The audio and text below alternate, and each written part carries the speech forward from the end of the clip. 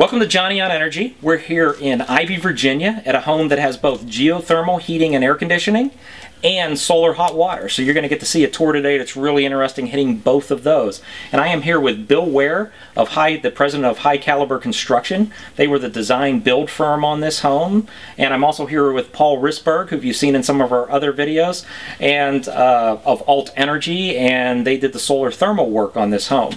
So Bill, tell us a little bit about the construction of the home, why you chose these technologies, how you worked with a homeowner and so forth to come up with this.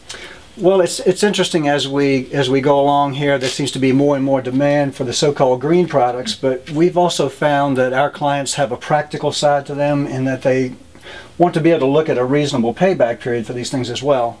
So in the very beginning, when we were designing this home, we brought in Paul with his solar hot water system. That was something that the homeowners really had their heart set on in the beginning, and the way Paul has things set up, that also has a reasonable payback period.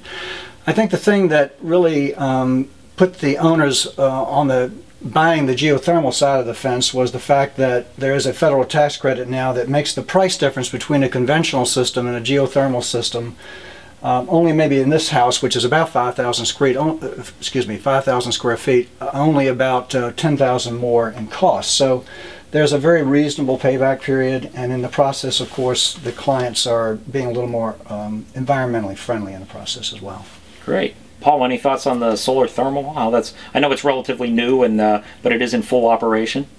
Well, it actually was a nice challenge for us in working with Bill to try to find just the right combination of size and capacity for the system for this house, and trying to what we actually ended up doing is reducing the size of the thermal slightly because we got some extra input from the geothermal system. So each house is different, and I think we reached a really nice balance on this house.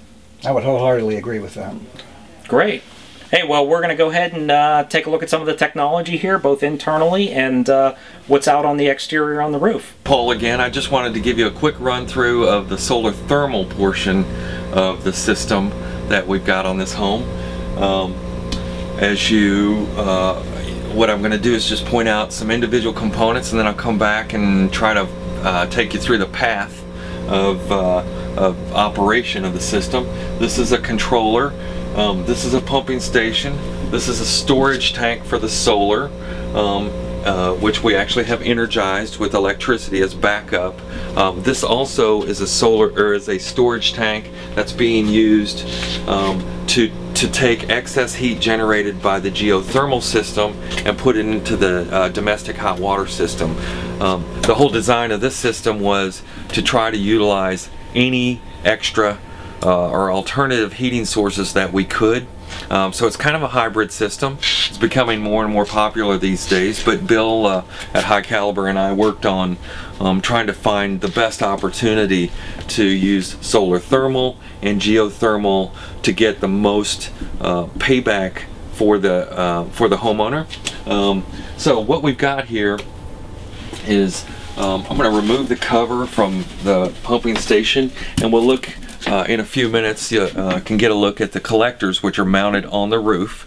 They're evacuated tube collectors, but what we are doing is we're taking a fluid and circulating it through the collectives. This fluid is propylene glycol. It's a non-toxic antifreeze, which of course, being in Virginia, we do need to use antifreeze because it's frequently below freezing outside here, and water would damage the collectors as it froze. So we use antifreeze, and we take a controller, we put a sensor on the roof which tells us what the temperature inside the solar collector is.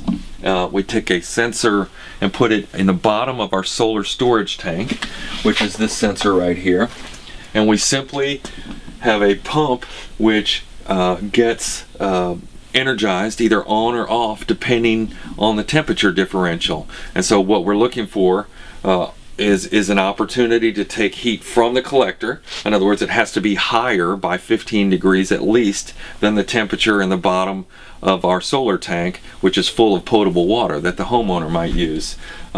So our the operation of the unit will simply be that, say it's 120 degrees in the collector, it's 100 degrees in this tank. Those two signals come to the controller, which tells the pump to turn on, and so it's a loop which pushes coolant up into the collector through the top of it. It returns back down through here, enters a coil, a copper coil in the bottom of the solar tank, delivers the heat. In other words, it's 120 degree coolant, but it's 100 degree water, so it gives up some heat, not all of it, but some, into the water in this tank, which is going to be used by the homeowner.